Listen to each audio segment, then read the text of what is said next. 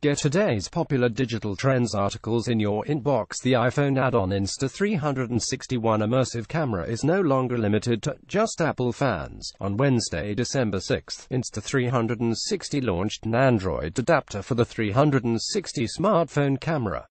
While companies often launch one version and then create a completely new one to support the opposite operating system, Insta360 took a different approach.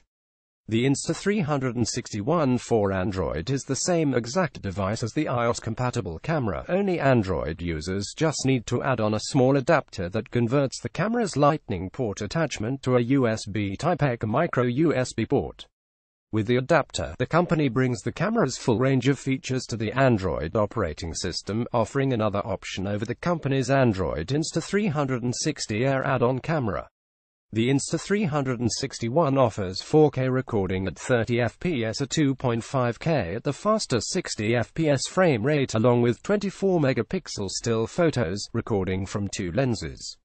The camera also uses built-in sixaxis image stabilization. While the camera can now attach to both iPhone and Android devices, the 360 camera can also record without being attached to the smartphone, which allows for a handful of different features. One of those options is the ability to add the camera to the Insta360 selfie stick and hoist the camera up in the air for drone-free aerial shots. The iOS app's features will also soon be available to Android users. Along with controlling the camera, the app includes several editing modes, including the ability to split the 360 video into separate regular aspect ratio videos.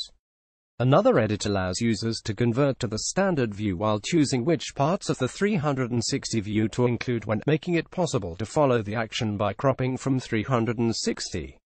Another option, Smart Track, will automatically follow a selected subject.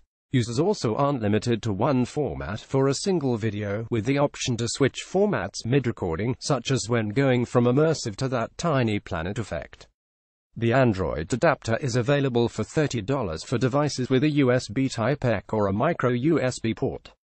Insta360 is also bundling the camera with the adapter for a limited time for $298, bringing the price of the camera to the same level as iOS users who don't need that adapter. The discount, along with promotional prices for the standard iOS version and the Insta360 Nano and Insta360 Pro, ends on December 17. Editor's recommendations.